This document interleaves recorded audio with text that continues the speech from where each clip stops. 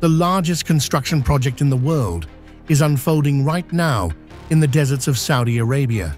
It's called The Line, a city unlike any other, 500 meters tall, 200 meters wide, and stretching for 170 kilometers across the desert. Since its announcement in 2021, many doubted it could ever leave the realm of science fiction. The scale seemed impossible, and when reports surfaced in 2024 that the project was being dramatically scaled down, those doubts grew even louder.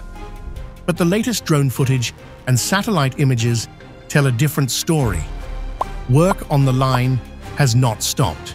Massive excavation is underway, foundations are being carved, and new infrastructure is rising from the desert. Saudi Arabia is still building. The question is, what exactly has been achieved so far, and is this megacity still on track to meet its 2030 target? The line is the crown jewel of NEOM, a $500 billion mega-project on the Red Sea.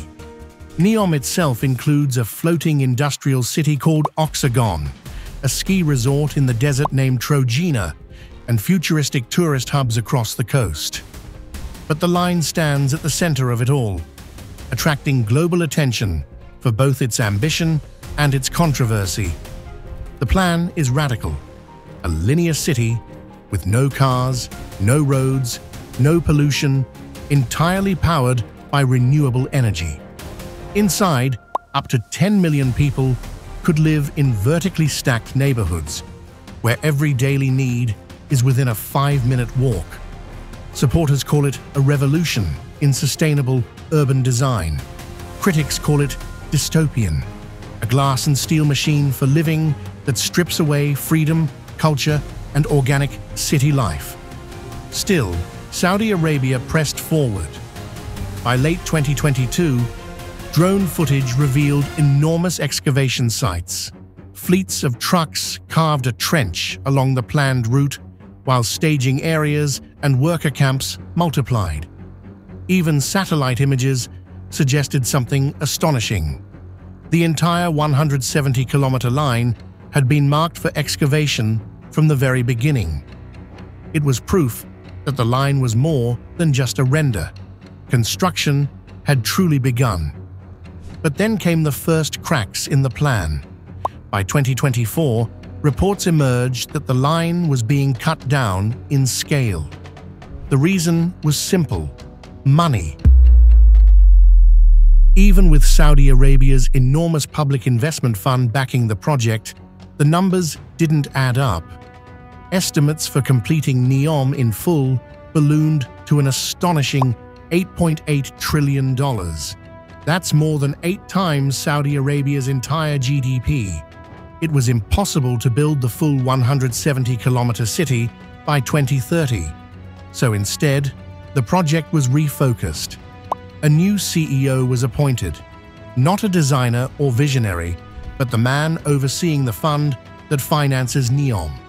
The strategy shifted from building the line all at once to constructing it module by module over decades. The goal became survival: build something real, even if much smaller than the original dream. Attention turned to a location near Gayal, where excavation looked far deeper and more advanced than anywhere else.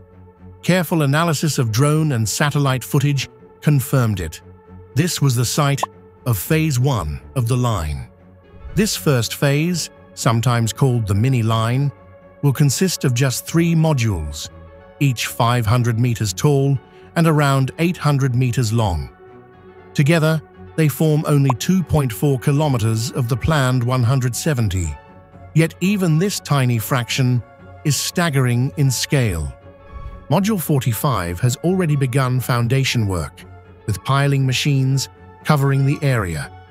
Module 46 is the most advanced, destined to house the so-called Hidden Marina and the NEOM Stadium, a World Cup venue planned to sit 350 meters above the ground inside the structure itself.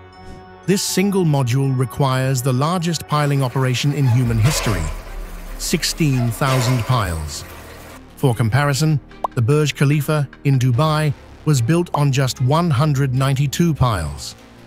Module 47 lags behind, with excavations still in earlier stages. Supporting this effort is a massive dewatering system, pumps, pipes, and channels designed to keep groundwater from flooding the trench. From above, it appears as a vast artificial network, channeling water all the way out to the Red Sea. Images from April 2025 reveal more progress, concrete works beginning, artificial waterways for the marina taking shape, fleets of trucks hauling rock and sand, and even new worker camps and wind farms emerging nearby. NEOM is not just about the line. Work continues on Oxagon, the futuristic floating port city, where harbors and supporting infrastructure are now taking form. Other projects in the region, wind farms, coastal resorts, and logistics hubs, are advancing alongside it, slowly building the ecosystem that will one day support the line itself.